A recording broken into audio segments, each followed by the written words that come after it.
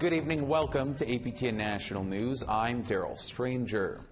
The 2022 budget highlighted investments in Indigenous housing, children and families, and the further implementation of Jordan's Principle. But there was one thing noticeably absent from Budget 2022, and that's any mention of missing and murdered Indigenous women and girls. APTN's Fraser Needham has more. In 2021, MMIWG had its own section and a commitment of $1.6 billion over 5 years. The CEO of the Native Women's Association of Canada says this is raising serious alarm bells of where previously promised investments are going. There was a major flag for us in terms of what happened with the investment in terms of the MMIWG. A National Inquiry report was handed down with 231 calls for justice, and we're very concerned that on the surface of this reading of these budget announcement, we don't see where the investment is going to be, and we have a very serious concern about that. There are a few short lines on addressing gender-based violence in this year's budget, and funding for a national action plan for $539 million over 5 years. But that is for all women, not just Indigenous.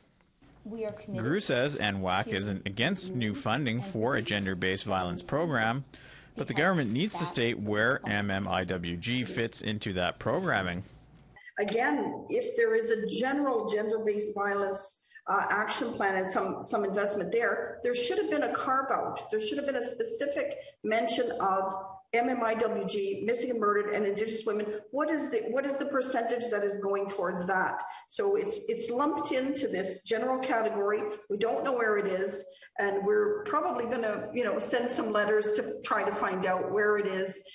Assembly of First Nations National Chief Roseanne Archibald says governments have a habit of funding studies but not following through on their recommendations. Why do they continue to create these studies and then not fund them properly? That's a question for government. To me, there's a design. There's a design that has been going on in this country from the beginning of our relationship with settlers, and it has to do with colonization. In a press release, Pauktutit Inuit Women of Canada says it's committed to working with the government on MMIWG initiatives. However, there needs to be more concrete action to achieve progress on the goal shared by the federal government and Pauktutit to address the 46 Inuit-specific calls for justice in the National Inquiry's final report.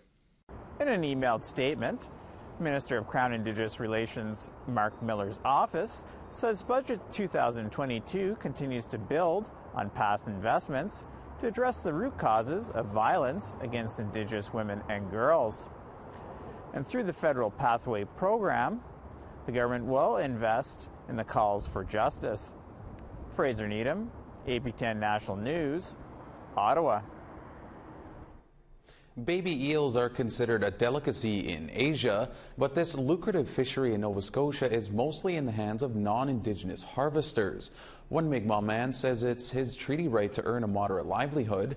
The Department of Fisheries and Oceans considers that illegal. So he took APTN's Angel Moore to a secret location to harvest them. Fabian Francis is harvesting baby eels, also known as glass eels or elvers. They're lucrative and can sell for up to $5,000 a kilogram. But what he's doing is illegal, according to the Department of Fisheries and Oceans. So he's constantly on the watch for fisheries officers. It's GFO across the road now, so we'll find out pretty soon. It's GFO, RCMP, everybody's after us. We can't even fish for our livelihood. Some Mi'kmaq communities are harvesting elvers under a government-approved management plan. This after DFO cut the commercial elver quota by 14% to increase access for Mi'kmaq First Nations. Eric Shiley, negotiator for the Assembly of Nova Scotia Mi'kmaq Chiefs, says it's necessary to monitor the elvers. So the concern becomes, if we don't know what's being taken out, if we don't know, if we don't have people monitoring while they're fishing and looking at what the stocks look like when they're coming up, then we're missing where we're just waiting for it to crash, and we don't want to see that happen. But Francis is from the Eskazoni First Nation, not one of those who've accepted the government's plan. He says his community can't wait. A lot of the reserves is poverty, homelessness, suicide. You know, you got addictions, and you know people are doing this because you know they don't have any, you know, anything to look forward to. You know. Francis doesn't believe he's doing anything illegal, that he has a treaty right to earn a moderate livelihood. But as the night wears on, he's convinced fisheries officers are nearby. They're probably taking pictures, you know, whatever they're doing, right? You know, they'll come over and talk to us and they'll say, you know, they'll see the Elvers and, you know, they'll, you know, arrest me or whatever they're going to do to us. Fisheries officers do pull up along the bank of the river, so Francis dumped his catch to avoid charges. DFO showed up and changed the whole ball game. You know, I had to do what I had to do to protect me and my family, so I had to dump the Elvers. Reluctantly, I wasn't too. I didn't want to dump them, but then again, you know, I can't fight. I can't fight my rights if I'm in jail or. Francis speaks with the officers. You know, why do I have to go around hiding like a criminal in my own ancestral territory? You know. So, you guys, what are you guys going to do? Charge me, or are you guys going to let me go? What the officer says to him is barely audible. We just want to let you know that as fishery officers, we enforce the Fisheries Act and regulations. But Francis says this is just a temporary setback, and it won't stop him from exercising his treaty right in the future. We lost our Elver catch, you know, 5 hours of Elver for nothing. You know, we had to dump it. And I spoke to them, and I told them that I was going to go out and do it again. And there is a couple of months left of the lucrative Elver fishery for the Mi'kmaq to earn a moderate livelihood. Angel Moore, APTN National News, Nova Scotia. A rally was held over the weekend in downtown Vancouver to draw attention to the soaring construction costs of the Trans Mountain Pipeline. APTN's Tina House has this story. It's time to warrior up. It's time to...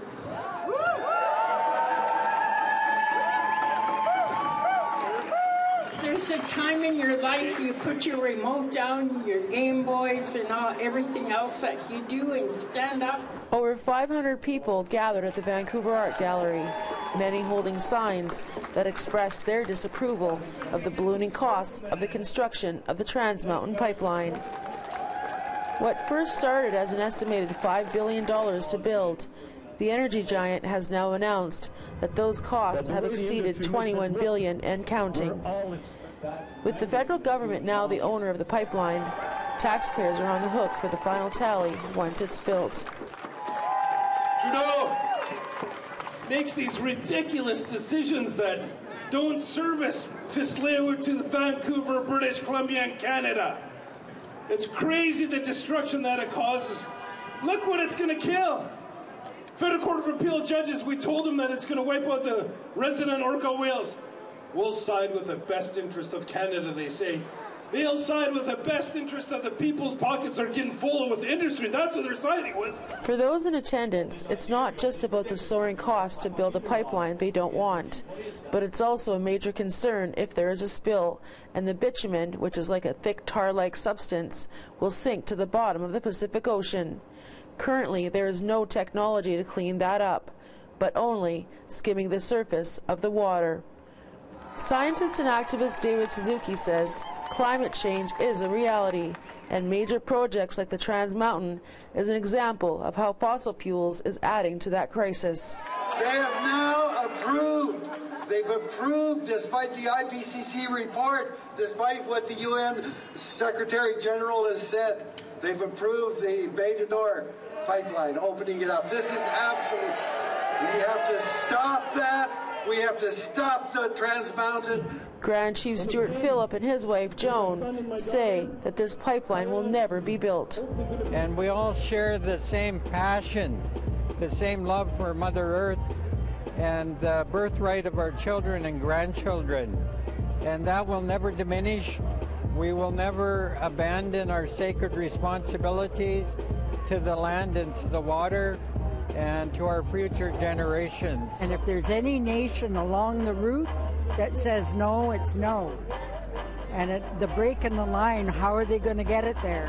Pam Pometer was also at the rally. She says that the project is not profitable. And they said, okay, it's only going to cost $4.5 billion, and the whole project will be $7.5 billion. And then the prices kept going to $12.5 billion. And we have a parliamentary budget officer who said it is now not profitable. And that was when it was $12.5 billion. The mechanical portion of the pipeline is expected to be completed in 2023. Once built, approximately 1 million barrels of bitumen will be sent from the Alberta tar sands to the Westridge dock in Burnaby, BC, and then loaded onto supertankers bound for Asia. Tina House, APTN National News, Vancouver. We want to hear what you think about the stories you've seen so far tonight on our news. Here's how to continue the conversation. Send your emails to news@aptn.ca or leave a comment on aptnnews.ca. You can also find us on Facebook, Twitter, Instagram, YouTube, and TikTok. Follow APTN News to join the conversation and see our latest stories. Cases of avian flu in geese have been confirmed across Canada, but goose break, the Cree goose hunt, is still a go. While the risk of avian flu spreading from birds to humans is low, it can pose a threat to poultry flocks. Here's Amelia Fournier with more. Across the country are monitoring their poultry closely. The Cree Trappers Association and the Cree Health Board advise goose hunters to take extra precautions, including avoiding visibly sick birds, changing clothes after hunting or preparing meat, frequent hand washing, and handling their game outside or in a well-ventilated area. It is safe to go hunting. This is our message for our people, that it is safe to go hunting, but the precautions you take are to make sure that you check the surrounding areas if there's any avian flu or avian cases in the area.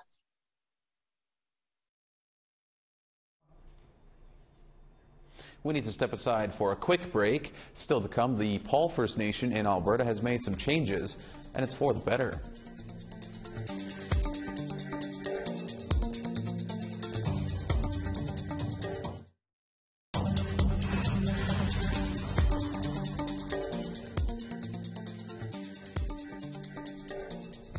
Welcome back to APTN National News. The man who helped Northern Airlines merge has abruptly left his job, and Canadian North is in need of a new CEO. Canadian North is the one airline that services all of Nunavut and much of the rest of the Arctic.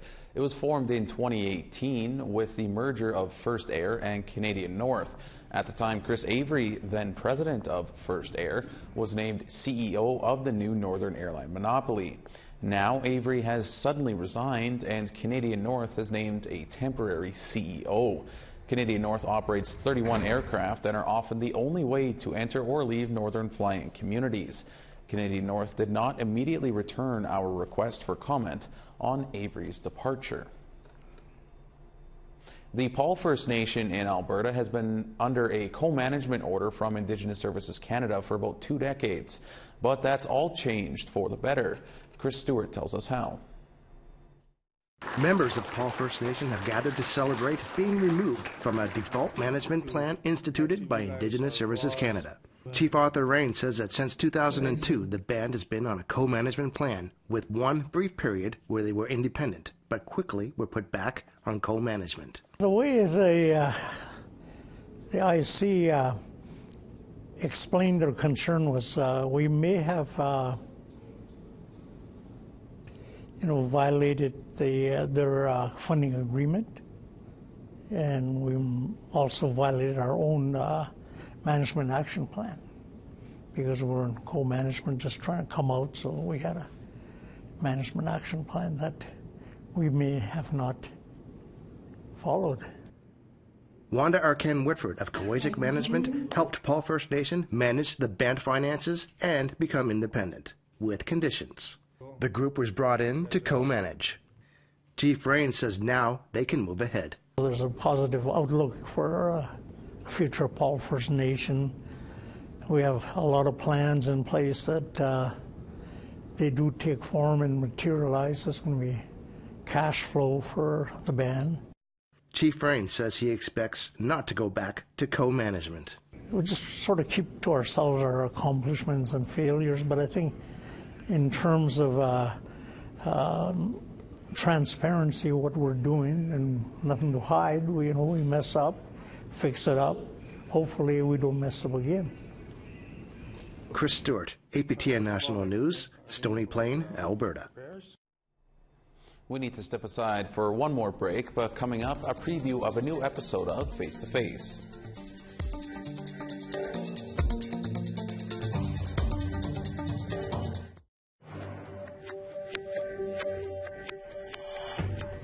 Welcome back. It's time now for our photo of the day.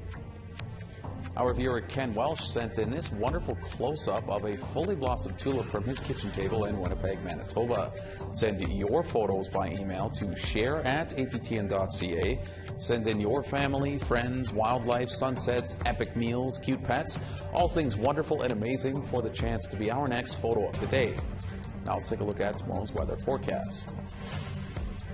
Starting over in the east, 7 degrees in Charlottetown and 12 in Halifax. 0 degrees and some snow in Nain and 4 in Happy Valley Goose Bay. 6 degrees in Val-d'Or and 8 degrees in Quebec City. 6 and rain in North Bay and 8 degrees in Sault Ste. Marie.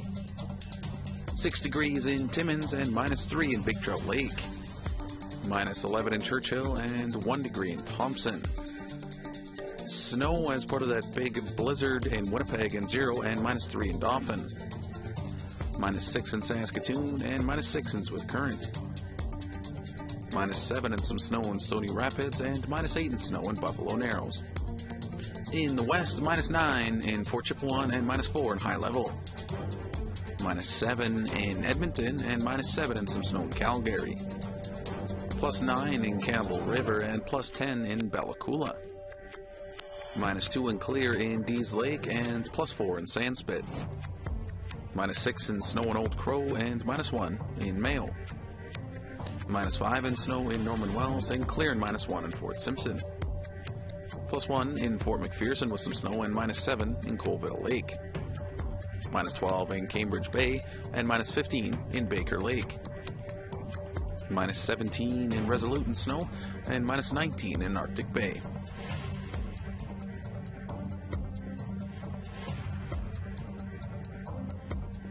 When it comes to boutiques, Les Artisans Indiens de Quebec is among the last of its kind. The not-for-profit arts and crafts store is owned and operated by Huron-Wendat people in Wendake. More on that in this story from February of this year by Chouchon Bécon, translated for us by Lindsay Richardson. Bonjour Michel! Hey, Oui! Oh, je suis contente! Re-bienvenue chez nous! Les Artisans Indiens du Québec is the kind of place that has a following. If you're a First Nations artisan, you'll find much of what you need here. Leather, fur, feathers, and of course, beads. Lots and lots of beads. Elle a été fondée en 1974. C'est issu d'un programme du ministère des Affaires indiennes à l'époque qui visait à soutenir tout le domaine socio-économique de l'artisanat autochtone au Canada. Alors, c'est un programme qui a été sur place pendant une vingtaine d'années. Et des corporations comme nous, il y en a ouvert à l'époque une vingtaine au Canada quand même. Et début des années 90, le gouvernement met fin à ce programme-là. Fait que les corporations comme ça ont tous fermé, sauf la nôtre. Ah bon, I have to shop là. Yves Picard is Huron-Wendat and is the Director General of the store. He credits his mainly Indigenous clientele across Canada for keeping the business going. According to Picard, about 70% of his clients are from outside Quebec, so all his employees have to be fluent in French and English. The Native Craft Supply, how can I help you? Among their repeat customers is none other than Michelle Odette, the Innu-Canadian senator. Odette doesn't like to order over the phone or online. She needs to see and feel the material she buys. She became acutely aware of this when the store was closed for 6 months during the pandemic. Do you still have the wood là? La perle représente pour moi une histoire, un esprit, un être humain ou quelque chose, un moment dans ma vie. Et j'habite ici, j'habite dans cette région-là. Et avant la COVID, je venais folle ici. Je perdais tous mes sens parce que j'apprenais à parler et je voyais là, ce qu'il y avait. En dos du médaillon, ben, on a des petites trotteurs qu'on sert, fait que ça peut être... Au lieu de manger tout mon beau cul. Exactement, on a plein de trotteurs. Odette also appreciates the personalized advice that comes from employees who are First Nations, as well as their patience. Parce que j'ai besoin, soit parce qu'on nous a appris à observer, et à toucher, à sentir ou ressentir, bien, c'est en venant ici, là, on me laissait faire. On me laissait là, taponner les sacs, quasiment les sentir, jouer avec les fils, brasser des affaires, ouvrir des tiroirs. Je vais t'en racheter parce que c'est avec ça que j'ai fait. But not everyone has the same needs as Odette. Trivial pelt, yes, of course. Do you want 1.5 inches or 2 inch? In a world where many do their shopping online, the store needs to compete. Là, c'est beau, ça. So Picard used the time off early on in the pandemic to get a website up and running. And so far, the little artisanal shop that could keeps on going. In 2 years, it will be their 50th anniversary. Je profite de l'occasion pour remercier encore toutes les communautés du Québec et du Canada. Et on vous invite à venir nous voir, venir voir nos produits. On est toujours là pour desservir notre clientèle privilégiée, qui sont les Premières Nations du Québec et du Canada. A story by Shushan Bacon, APTN National News, Wendake, Quebec. Dennis Ward will have a new episode of Face to Face tonight. Here's a preview of what's to come from his conversation with Stéphane Richard. Starting with just operations, a knee operation, an elbow operation, a nose operation for breaking my nose, had a tooth kicked out, number of concussions. Some mornings, my back hurts so much that I have to get my partner to pull my legs to get me out of bed. So it was pretty immense. But, at the same time, do I regret it? No, I don't. I feel this way because I chose to live, the lifestyle of being a pro wrestler. But a major spring blizzard is expected to hit southern Manitoba tonight, with the potential to be the worst in decades. I know people living in Winnipeg are resilient and tough, and they're used to poor weather, but this is a system that we don't often see. We call it a 1 in a 30-year event. The storm is expected to last for 3 days and dump up to 80 centimeters of snow in some areas by the time it's over. Even though it's almost mid-March, residents are taking it in stride. I'm quite prepared. I just have to wait for the snow. Just pulling out the winter mitts and just let it go with the flow, I guess. Environment and Climate Change Canada says this week's snowstorm is on track to see similar snowfall to April of 1997. And in mid-March, of course, I meant mid-April. That's all we have for you tonight on APTN National News. Stick around. A new episode of Face to Face with Dennis Ward is coming up. For news anytime, you can visit our website, aptnnews.ca. I'm Daryl Stranger. Thank you for joining us, and have a great night.